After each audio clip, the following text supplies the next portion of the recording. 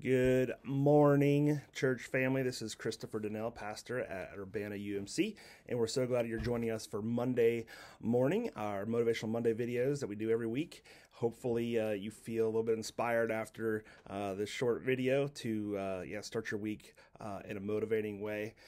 I recently went to a Zac Brown band concert. If you're not familiar, he's a country artist, but really just an all-around talent musician, and he plays as one of the most talented bands you could put together, and they just are a fun concert. You don't really have to know all their songs to go and have a good time. They play a lot of covers too during the night, and it's just a lot of fun. But one of their songs that they did write, they have this line in there.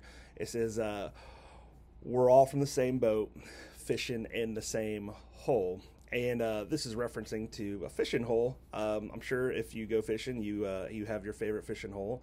And I'm sure probably other people may know about that hole or not, that fishing hole. And for example, the park, that might be your fishing hole. A lot of people fish at the city park in Urbana.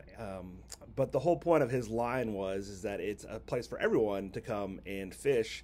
And really what you do at that fishing hole affects everyone because you're all from the same boat fishing in the same hole.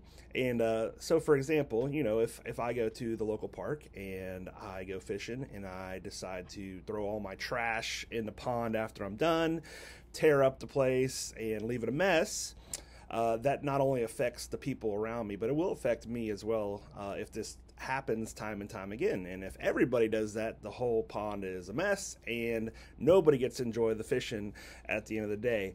And I love that idea that we are all connected and what we do matters. In 1 John chapter 4, 19 through 21, we read this: "We love because he first loved us.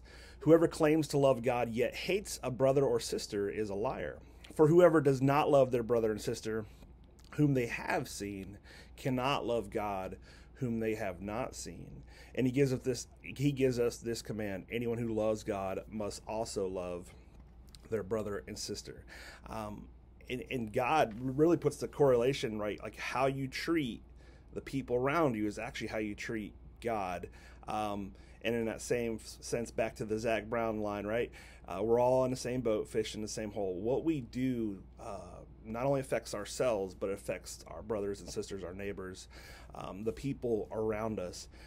So with that, you got to listen to that last line, right? Anyone who loves God must also love their brother and sister. So the key here, right? The motivation for today is love the people around you. I mean, that seems simple. Maybe you've heard it a million times. You can't stop saying it because we don't do a great job of always loving the people around us. So whoever is in the same boat with you, fishing in the same hole, find a way to love them, because ultimately what you do affects not just the people around you, it affects your heart and your life too. So take care of people, take care of your neighbors, take care of your relatives. God's given people in our life on purpose, and how we live with them and love them well matters. And God even says it matters how much we love God, not just our neighbors. So the motivation this week is love your neighbors because it's also loving God. See you next week.